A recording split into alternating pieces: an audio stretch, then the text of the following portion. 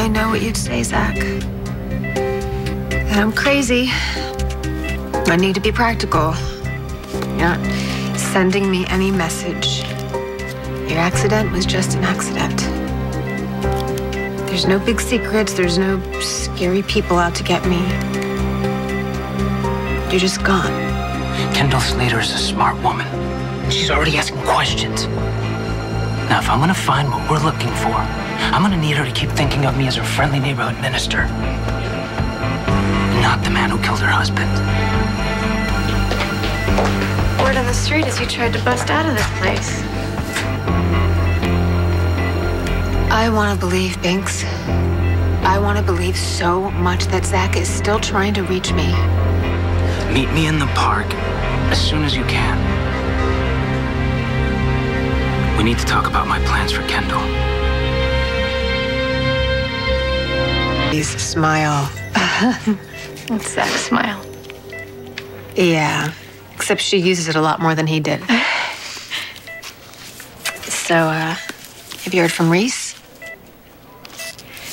Oh, we keep missing each other. But we're gonna be fine. The two of us will work it out one way or another. So are you gonna tell me why you snuck out of the hospital? I know this sounds crazy, but I needed to be close to Zach. That doesn't sound crazy at all. But not just because I missed him. I've been having these dreams. I had a couple of dreams where I felt like he was reaching out, trying to tell me something. I'll tell you what. I don't know.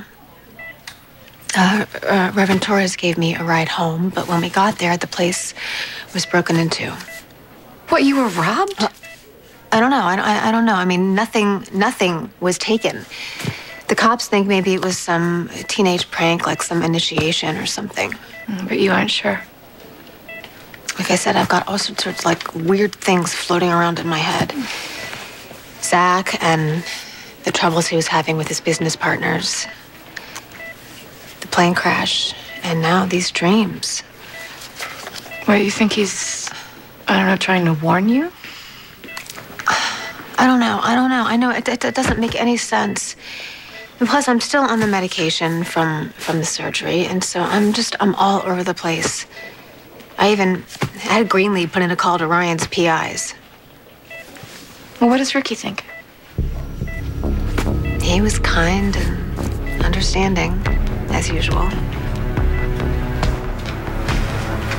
Hi. Tell them to back off and let me do my job.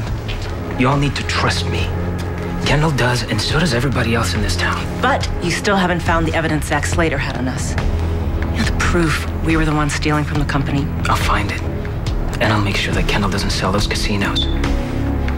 She and I are going to be spending a lot of time together once she's released from the hospital. Sounds like you're really getting into this. Killing Zach was the easy part.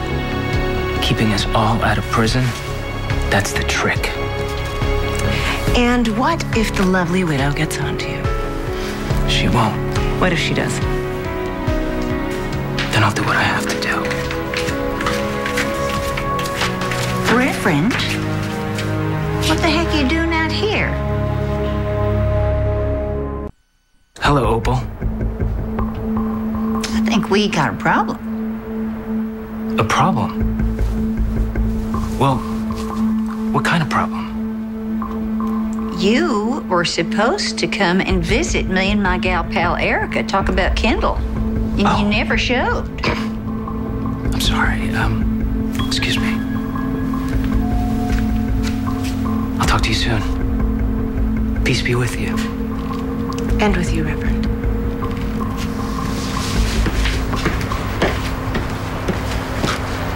I hope I wasn't interrupting. Oh, no, not at all. Are you kidding me? I love running into one of my favorite parishioners. Oh, you are so kind, Reverend. So you have been visiting Kendall? Oh, yes. Yes, and she's been doing so much better, both physically and emotionally. But you and Erica can rest assured that I'm going to be there for her as much as she needs me to be. That means so much to us. You know, Kendall is a very special girl. You don't have to tell me that. I am trying to move forward, not get hung up on what I've lost. I know the boys need that from me. I know that's hard. I mean, if you ask Griffin, hanging on to stuff like this is what almost killed me. And I know I am hanging on. And not just the dreams, but the way I think, the way I live. I haven't even moved forward on selling Zach's casinos yet. Zach wanted to sell them. I know, and I will. I will, and the money will go directly to Griffin and the Miranda Center expansion. But right now, it's just impossible to let go. Thanks, are you okay? Yeah, I'm just thinking about what you're going through. And Ryan, too, with Emma gone. Are you sure that's the only thing that's on your mind?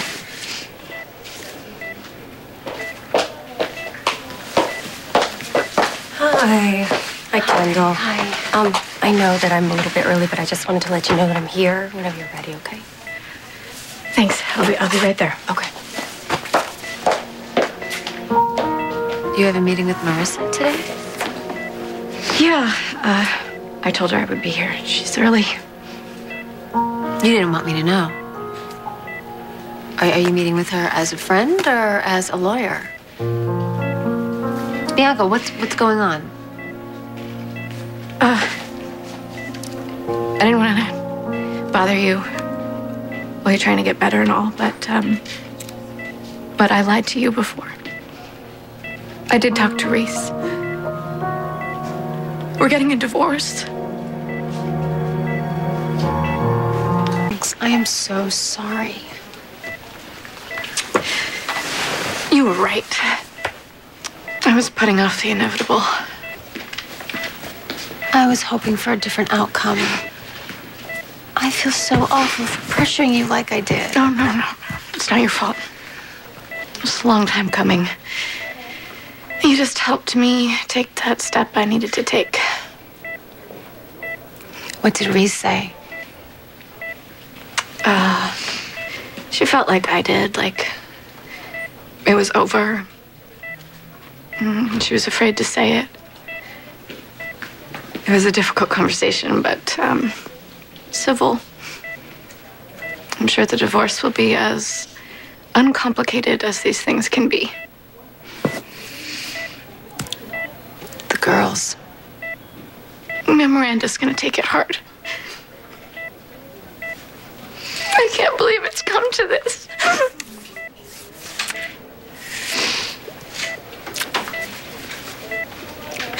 Anyway, I shouldn't leave Marissa out there. Binks. You know I love you. I love you too. Okay.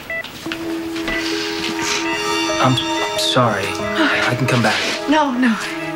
Stay. Thank you for looking after my big sis. It's my pleasure. Believe me. Is something wrong? I'll be all right. She just learned that her marriage is ending. No. I'm so sorry to hear that. Are you sure? Yeah, I'm sure.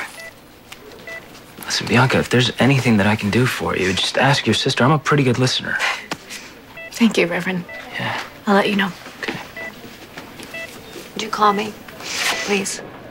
I will. Okay. Get some rest. Try. Okay.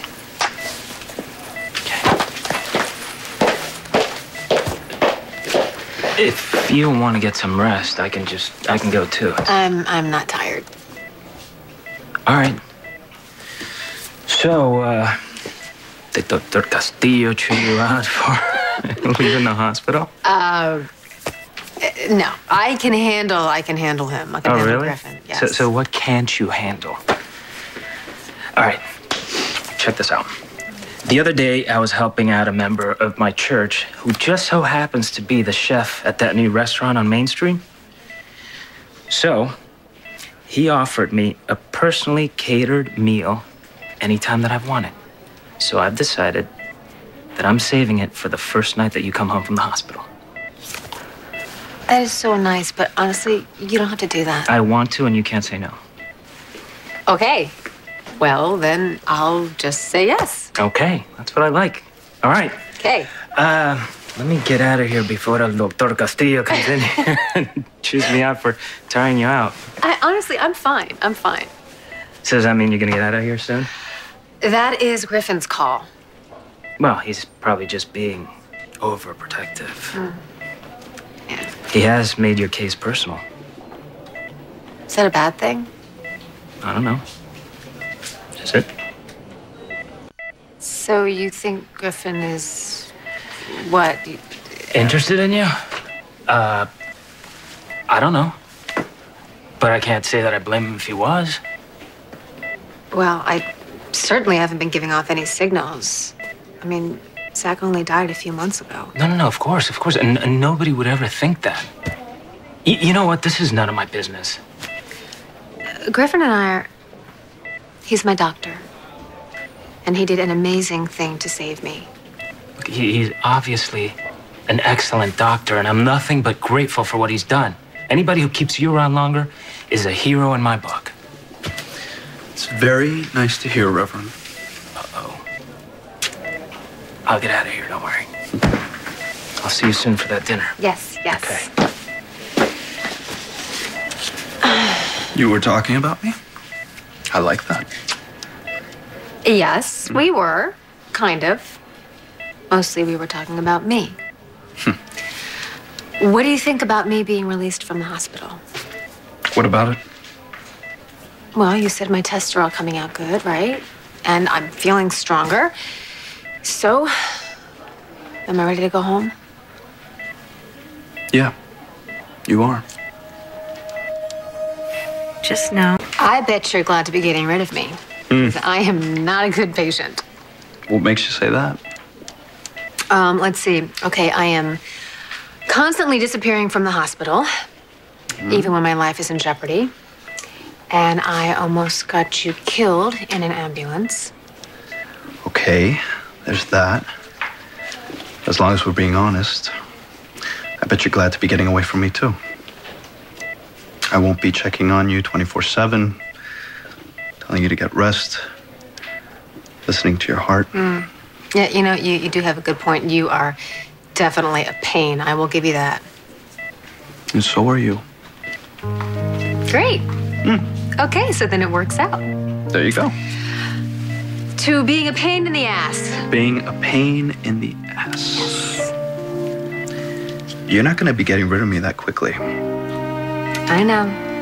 You have to make sure I don't slip. You made a promise to keep me safe. And I intend to keep it.